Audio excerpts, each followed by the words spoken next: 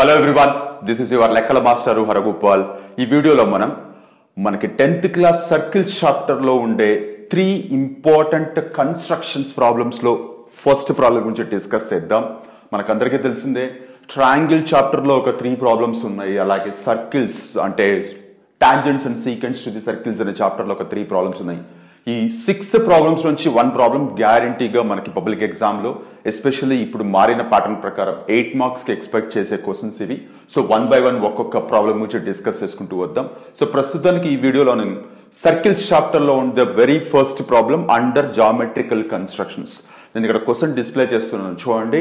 Draw a circle of radius 6 centimeter and from a point 10 centimeter away from the center draw a pair of tangents to the circle as well as calculate the length of each tangent.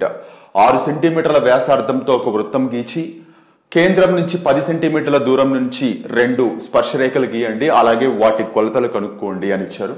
So మనకు తెలిసిందే, మేమందరం teachers చెప్పేది most important question ఇది for public exam. ఇంతకు ముందు అయితే 4 marks ఉండింది, ఇప్పుడు 8 మార్క్స్ కి. సో నో లేట్ చేయకుండా మనం కన్స్ట్రక్షన్స్ చూద్దాం. అయితే మీకు అందరికీ తెలిసిందే, ఈ ప్రాబ్లం చేయాలంటే మాత్రం ఖచ్చితంగా మన దగ్గర కాంపాస్ ఒకటి, స్కేల్ అండ్ ప్రొట్రాక్టర్ అవసరం అయితే వాడతాము. సో ఈ 3 పెట్టుకున్న తర్వాతే మనం ఇవి అటెంప్ట్ చేయాలి. సో నౌ లేట్ చేయకుండా మనం కన్స్ట్రక్షన్ దగ్గరకు వద్దాం. సో ఫస్ట్ నేను ఓ అనే ఒక పాయింట్ తీసుకుంటున్నాను. సో ఎందుకంటే మనకి సెంటర్ అనేది చాలా ఇంపార్టెంట్ కాబట్టి. సో ఓ అనే పాయింట్ ని సెంటర్ గా తీసుకొని 6 సెంటీమీటర్ రేడియస్ తీసుకుంటాను. నేను ఇలా తీసుకొని ఒక సర్కిల్ డ్రా చేస్తాను ఫస్ట్ ఆఫ్ ఆల్. సో ఇది circle of radius 6 centimetre. Now centre నుంచి 10 సెంటీమీటర్ ఉండేటట్లు ఒక లైన్ డ్రా చేస్తాం ఇలా. సపోజ్ ఈ పాయింట్ ని పి అనుకుందాం. సో ఓ వచ్చింది, పి వచ్చింది, సర్కిల్ వచ్చింది. సో నౌ ఓపికి మనము పర్పెండిక్యులర్ బైసెక్టర్ లంబ సమద్విఖండన రేఖ గీయాలి.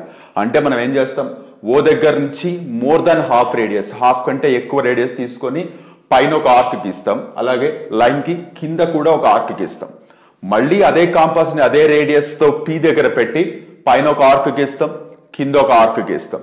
సో ఇప్పుడు ఈ 2 ఆర్క్స్ టోటల్ గా 2 ఆర్క్స్ ఉన్నాయి, పాయింట్ ఇంటర్సెక్ట్ అయ్యి ఆ పాయింట్ ని సపోజ్ నోట్ చేసుకుని ఈ లైన్ ని జాయిన్ చేస్తాం.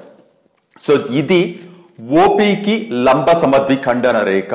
సో ఈ 2 లైన్స్ ఎక్కడైతే ఇంటర్సెక్ట్ అవుతాయో ఆ పాయింట్ ని ఎం అనుకుంటాం. అయితే బాగా గుర్తుపెట్టుకోండి, ఈ ఎం అనేది కొన్నిసార్లు సర్కిల్ కి లోపల రావచ్చు, కొన్నిసార్లు బయట రావచ్చు, కొన్నిసార్లు సర్కిల్ పైన రావచ్చు. That is completely depend on the length of OP.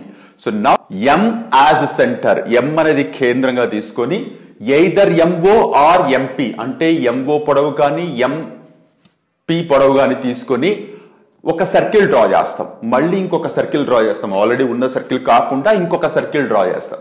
మీరు అబ్జర్వ్ చేస్తే ఈ 2 సర్కిల్స్ 2 పాయింట్స్ దగ్గర ఇంటర్సెక్ట్ అవుతున్నాయి. సపోజ్ ఈ పాయింట్ ని ఏ అనుకుందాం, ఈ పాయింట్ ని బి అనుకుందాం. ఫైనల్ స్టెప్ మనము పిఏ అండ్ పిబి జాయిన్ చేస్తాము. పిఏ అండ్ పిబిలే మనకి కావాల్సిన టాంజెంట్స్. సో ఇంట్రెస్టింగ్ కన్స్ట్రక్షన్, అంత సింపుల్ కూడా. అయితే దీంట్లో ఒక చిన్న క్యాలిక్యులేషన్ కూడా ఉంది. What is the length of PA are PB అని అడిగారు. సో దానికి మనం ఏం చేస్తామంటే ఓ నుంచి ఏకి ఒక డాటెడ్ లైన్ జాయిన్ చేస్తాం. జాయిన్ చేస్తే ఓఏ అనేది రేడియస్ అవుతుంది, ఆల్రెడీ క్వశ్చన్ లో ఇచ్చారు కాబట్టి అది 6 సెంటీమీటర్. ఓపి అనేది 10 సెంటీమీటర్, అది కూడా క్వశ్చన్ లోనే ఇచ్చారు. సో ఇక్కడ 9th క్లాస్ లో మనం నేర్చుకున్న వన్ స్మాల్ థింగ్ ఏంటంటే angle in semi circle is 90 degrees. అంటే సపోజ్ ఒక సెమీ సర్కిల్ లో డయామీటర్ ఉంటుంది, దీన్ని సెమీ సర్కిల్ అంటాం. ఈ సెమీ సర్కిల్ బౌండరీ మీద ఎక్కడ పాయింట్ తీసుకొని జాయిన్ చేసినా అది 90 degrees ఉంటుంది. దీన్నే మనం అర్ధవృత్తంలోని కోణము 90 degrees, angle in semi circle is 90 degrees అని వినున్నాం. ఒక్కసారి ఇది కూడా చూస్తే ఇప్పుడు మనం గీచిన సెకండ్ సర్కిల్ కి మీరు డ్రా చేసిన యాంగిల్ అనేది యాంగిల్ ఇన్ సెమీ సర్కిల్ అవుతుంది కాబట్టి యాంగిల్ ఏ 90 degrees ఉంటుంది. సో ఇప్పుడు ఓఏపి ట్రయాంగిల్ మాత్రమే ఇలా పక్కకి తీసుకుంటున్నాను. సో మీరు అబ్జర్వ్ చేస్తే ఓఏ అనేది 6 ఉంది, ఓపి పిఏ అనేది మనకు కావాలి, యాంగిల్ ఏ 90 degrees ఉంది.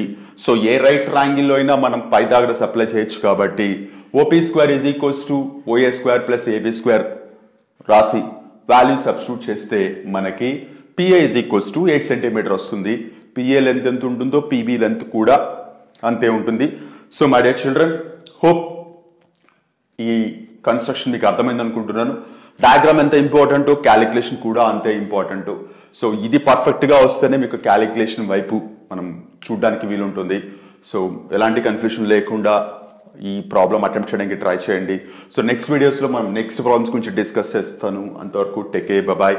యువర్స్ లెక్కల మాస్టర్.